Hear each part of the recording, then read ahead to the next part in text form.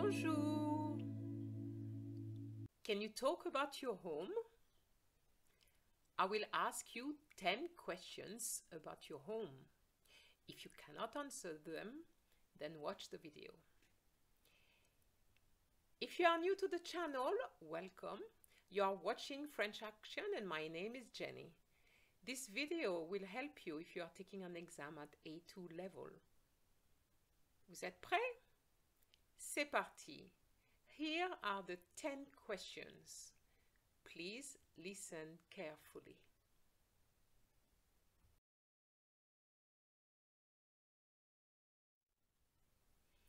Question number 1. Où habites-tu?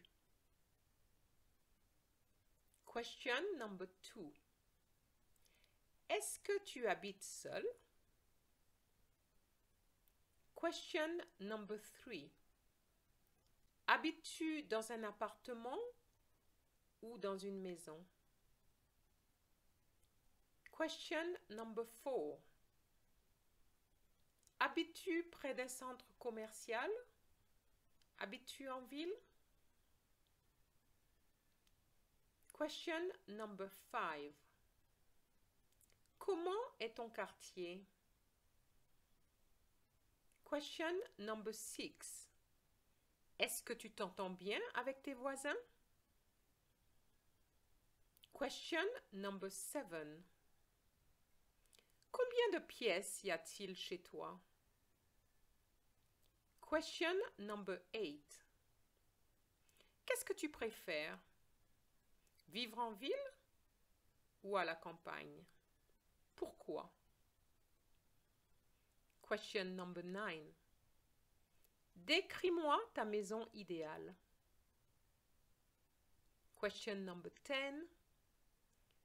Quel type de maison achèterais-tu si tu gagnais au loto? So, here are the 10 questions. If you were struggling to answer, then I would advise you to continue to watch the video. I will help you to answer them.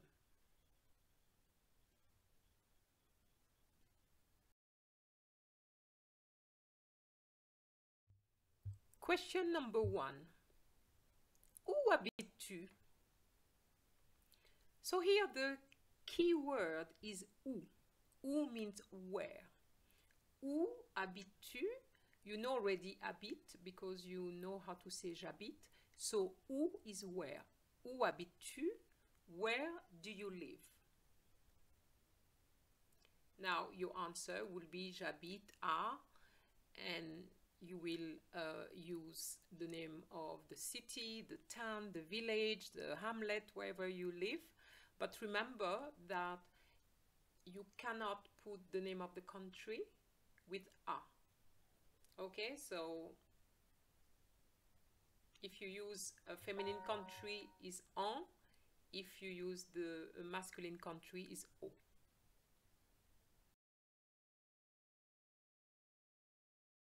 Question number 2. Est-ce que tu habites seul? So here we have a question starting with est-ce que. You have to remember that any question starting with est-ce que requires a yes or no answer. So, est-ce que tu habites? So far you understand that, and maybe the problem would be seul. Seul means on your own. Est-ce que tu habites seul? Do you live on your own? You will see that I put seul twice, but the second one has an E. This is for a female. If I'm asking the question to a female, then I would have seul with an E. Now your answer would be oui, j'habite seul, or non, j'habite avec mes parents, avec ma tante, etc., etc. And you can develop that a little bit more.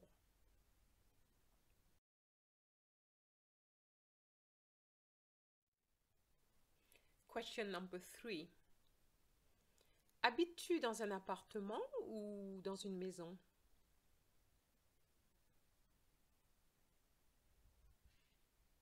habites-tu dans un appartement ou dans une maison?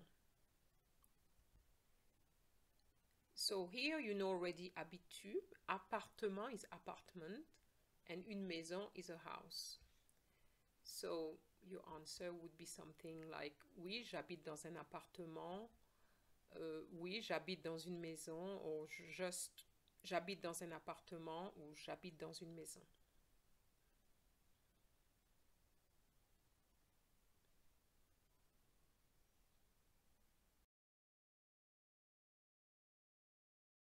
Question number 4. It's actually 2 questions in one. Habites-tu près d'un centre commercial? Habites-tu en ville?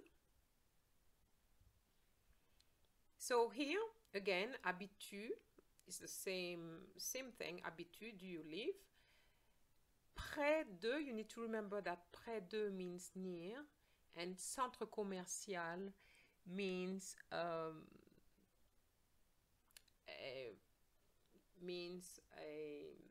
mall, okay, or a place where there's shops, a shopping area, okay. Habites-tu en ville? Do you live in town? So here are the questions again. Habites-tu près d'un centre commercial? Habites-tu en ville?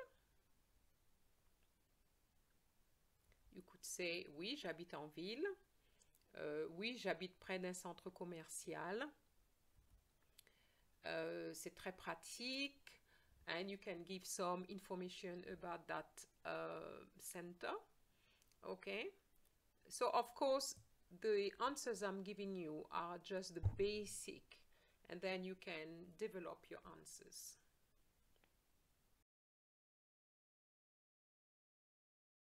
Question number 5. Comment est ton quartier?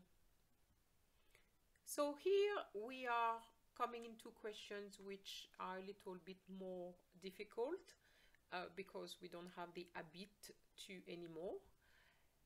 There's a word, quartier, that some of you might not know. Quartier is basically the area where you live. Donc, comment est ton quartier?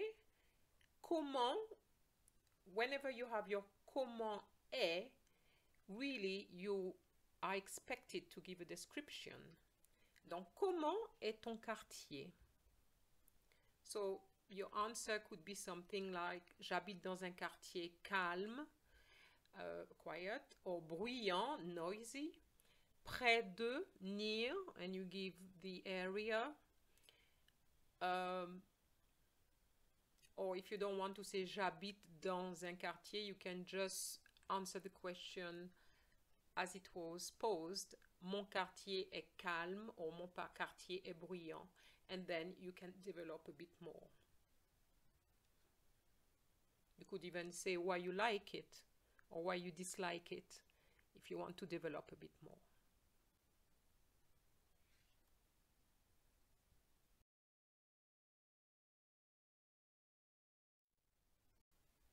Question number 6.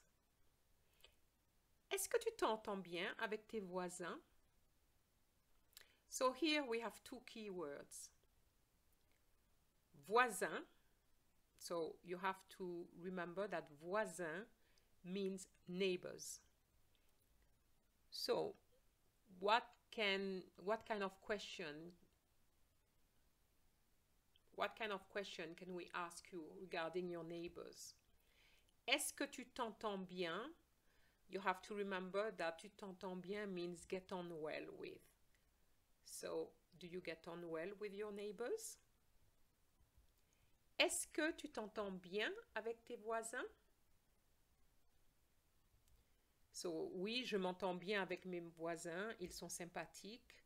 Non, je ne m'entends pas bien avec mes voisins. And then you can say ils sont bruyants, etc., etc. You just come up with something. Okay? The main thing at this point is really to understand the question.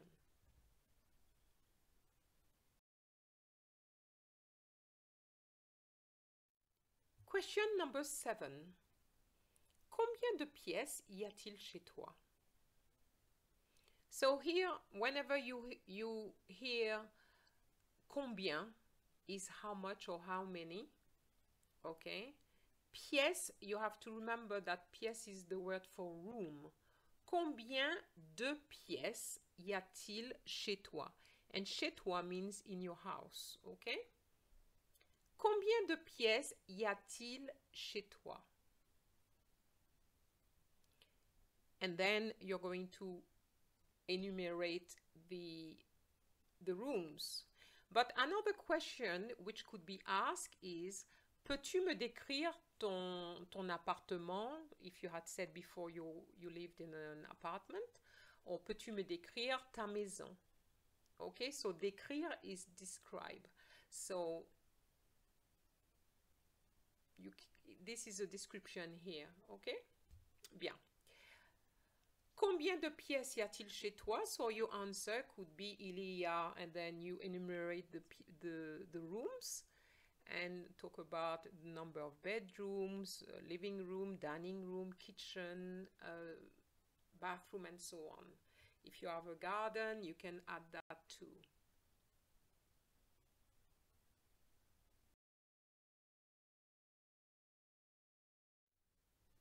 Question number 8.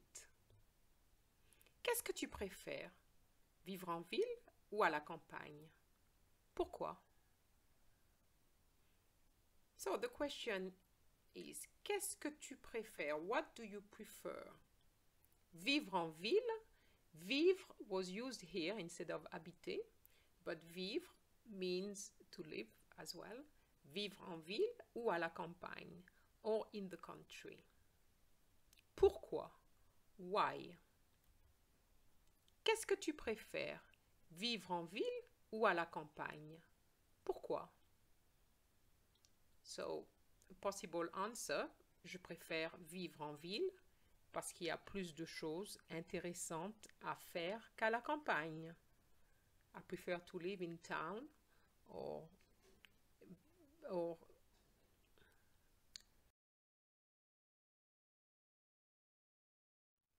Question number 9. Décris-moi ta maison idéale. Décris-moi ta maison idéale.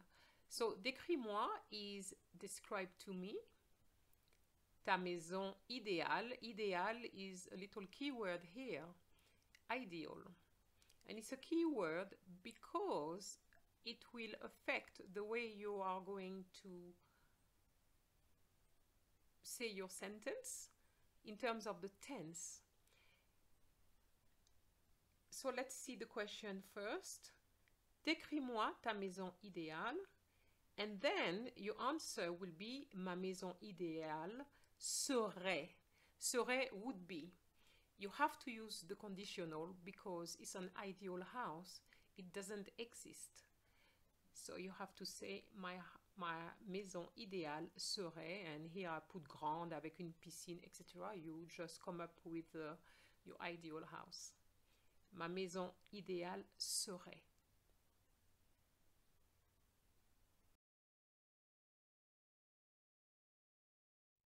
Question number 10. Quel type de maison achèterais-tu si tu gagnais au loto? Okay, this one is probably the most difficult question, which is normal because it's question 10. Quel type de maison achèterais-tu si tu gagnais au loto? So here is what type of house would you buy if you were to win the lottery?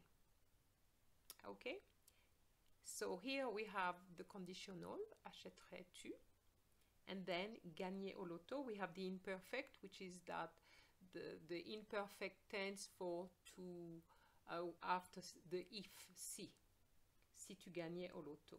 So a possible answer would be si je gagnais au loto. So you reuse the element of the question. Si je gagnais au loto, j'achèterais, which is exactly the same verb you're using at the same tense, une grande villa avec 10 chambres, une piscine, un jacuzzi, un terrain de tennis, etc., etc. So, these are the 10 questions. If you can answer them, then you're good to go.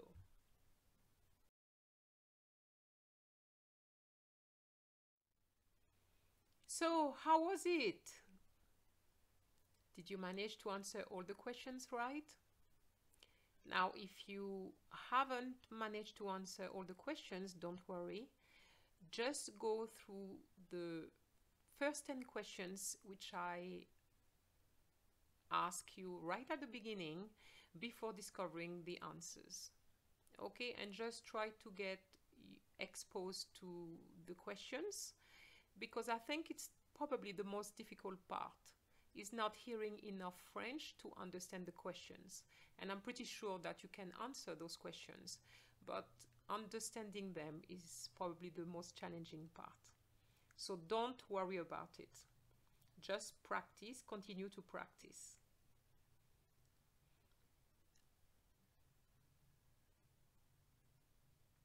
And of course, if you've enjoyed the video, I'm just asking you to share it, to like it. And if you want more contents like this, then, and you haven't subscribed as yet, then you need to do it so that you know when my videos will come out. Ok, à la prochaine. Au revoir.